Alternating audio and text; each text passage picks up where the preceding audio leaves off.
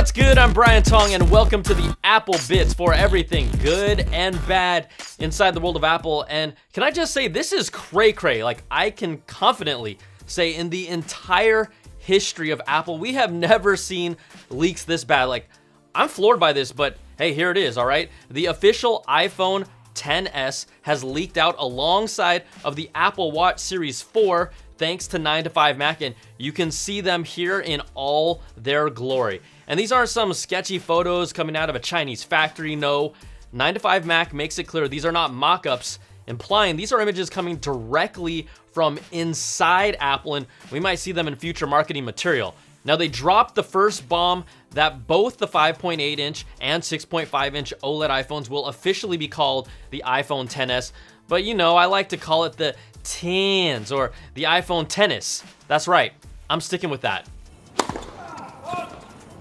Ow!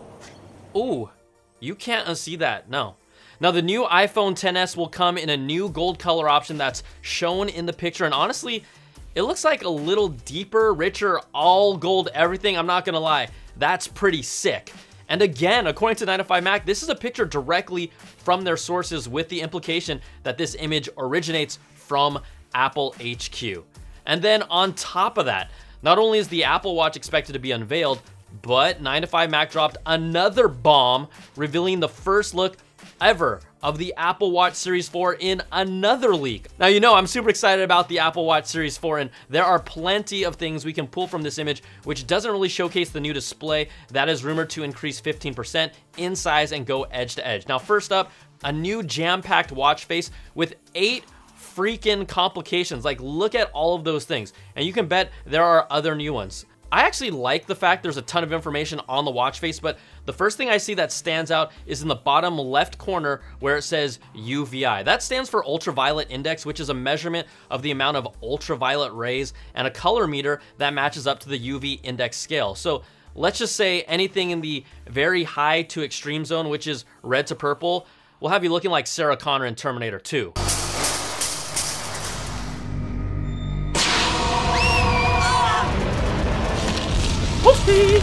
But it would also tell me that the new Apple Watch could potentially have some sort of UV sensor in it, because it would be completely inaccurate if you were in the shade or a building that was pulling data from the internet generically. Now, the physical details that stand out, the huge red dot on the digital crown is gone. Thank you very much. I mean, it was way too big, and instead they have made this subtle ridge around the top of the digital crown.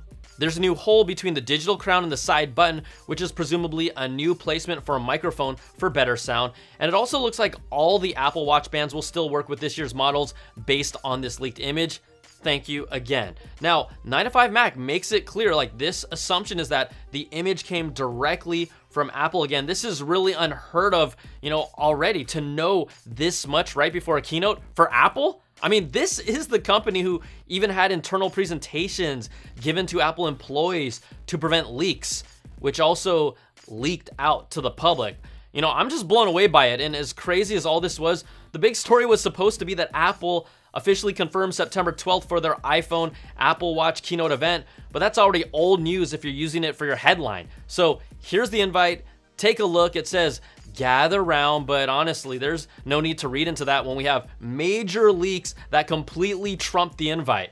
Now, there still will be other tidbits and nuggets that we don't know, and I'm always excited about a tech keynote, but again, I'm still shook. Like, we just haven't seen leaks anywhere on this level ever before an Apple keynote. So what do you think about all this? Maybe these leaks are fake because Apple would never let that happen.